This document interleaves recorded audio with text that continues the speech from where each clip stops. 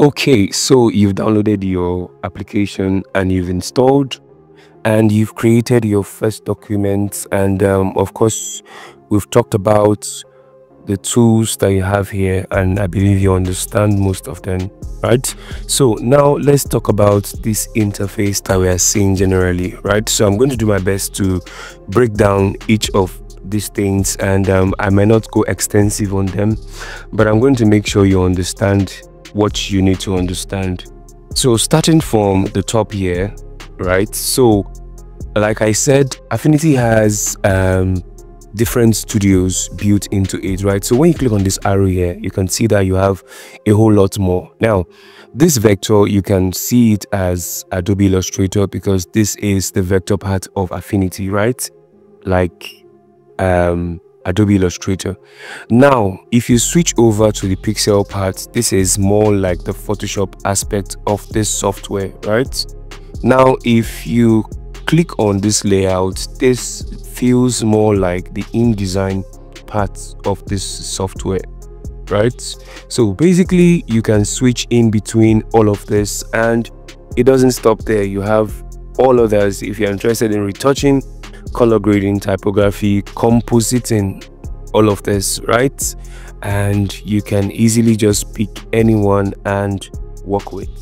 All right, so let's start with what we can actually see here. Now over here on top here, now the Vector Studio is great for when you want to edit curves and nodes and combine complex shapes. You can actually use the vectors here.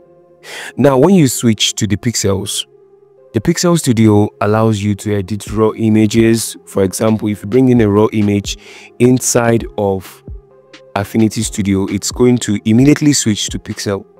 So that's the reason why it would switch to pixel. And most times it adds non-destructive adjustment and filters. Of course, if you are a digital artist, you're going to be working with the Pixel Studio more, right? And of course the Layout Studio, if you want to work with typography and create beautiful layouts, like I said, it's more like you're working, if you're coming from Adobe Suite, it's more like the InDesign, right? So this is where you do all of that, working with your typography tools, and of course it helps you create beautiful layouts. So I'll just switch back to this, and let me quickly talk about the panels here. So first one you have here is your layers, right? So your layers panel can be one of the most important and the most powerful thing that you can actually see. Like each layer can contain, I don't have any layers here, right? Each layers can actually let me try and open something. Okay, so basically these are your layers. Like I said, layers are very, very powerful. Each layer can be a mask. Like you can see how I maxed out with effects and everything. It can be a mask, it can be a parent or a child, right? So you can easily drop one layer into another to create a clipping mask, like I have done in the tutorial for this particular design, right?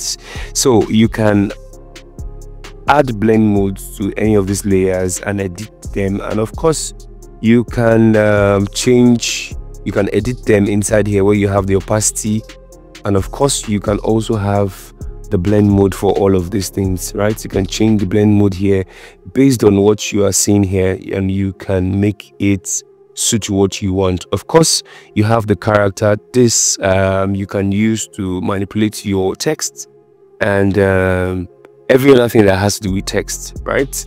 And of course you have your pad brushes, your color, your stroke. All these are panels and they can be moved around. When I mean moved around, and docked back again.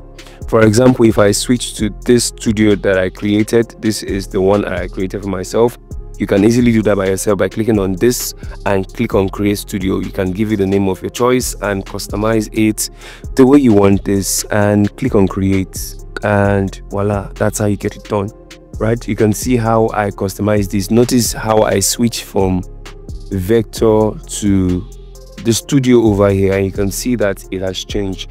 But the one thing that wouldn't change is the file, edit, document. Everything here stays the same. Everything, nothing changes here. And of course, over here you have your vector view mode.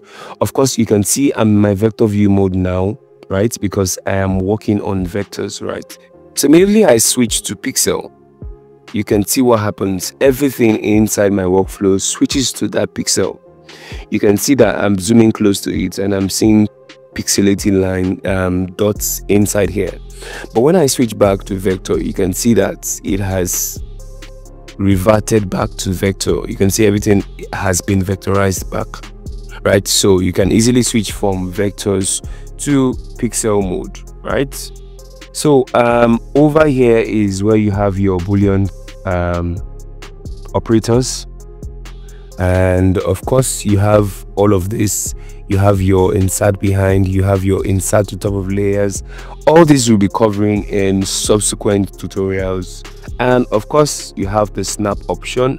I just like turning this on, right? And of course Affinity Studio has a ruler, so you can click on Ctrl arrow to activate the ruler. Is always hidden most times, and you can drag a ruler down like this, and horizontally and vertically, right? So to dock them back, you can drag them up just the same way you have it inside of Photoshop. Then to hide this back, Ctrl arrow takes this back.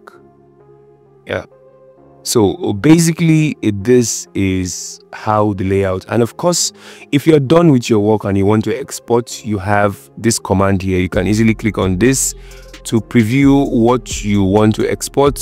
And of course you can change this.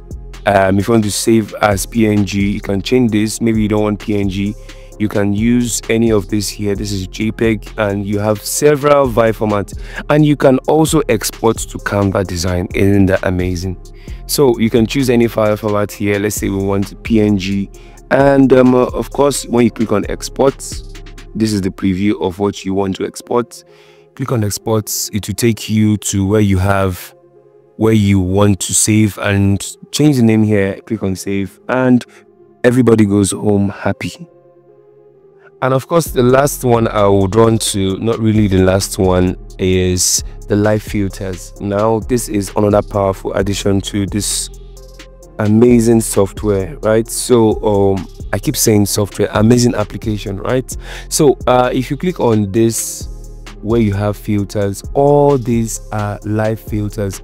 And of course in the videos I'll be dropping from after this time around, I'm going to be using most of these things in my tutorials, so it's better you stay put so that you don't miss this exciting adventure that we've started together, right? So you have your Gaussian blur, diffuse. It's so much that I have to scroll to get all of this. All this would come handy, right? So you can navigate through your vector, your pixels, and your layouts, and everything else here stays the same, right? If you've not seen the video of if you don't know how, if you don't understand the tools inside this vector mode, I have explained it in my last video, so you can check that out. I'll be covering the tools you have under the pixels in another video, so make sure you don't miss that video also. Yep, I'll see you in the next video just up above.